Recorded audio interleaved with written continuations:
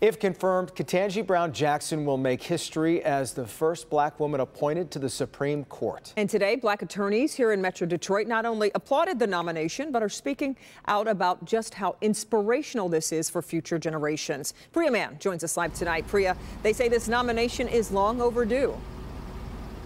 Yeah, that's right, Kim. This is the first black woman to be nominated in the Supreme Court's 233-year history. The first attorney you're going to hear from is also a professor at EMU. She teaches a class called Law and the African American Experience and says we're witnessing history unfold in real time. I'm just so excited.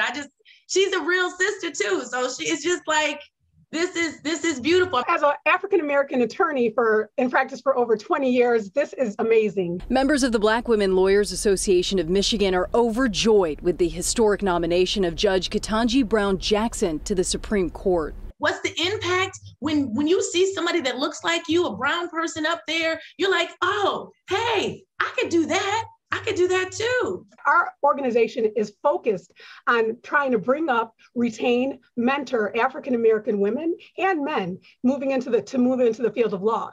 And with this is such a booster. It gives encouragement to young lawyers or lawyers that are out there. Our population is only 5% of the lawyers are African-American. And so I think it makes a world of difference. They say criticizing the president's promise to nominate a black woman discredits qualified candidates who just so happen to be black and female. It's not even an issue of qualifications. She was a clerk for Justice Breyer. She went to Harvard. I mean, come on. It's long overdue. I promised the process would be rigorous, that I would select a nominee worthy of Justice Breyer's legacy of excellence and decency. We read about stuff in history and how things are going on, and I'm like, oh my gosh, we're living it right now, Priya. We're living it right now.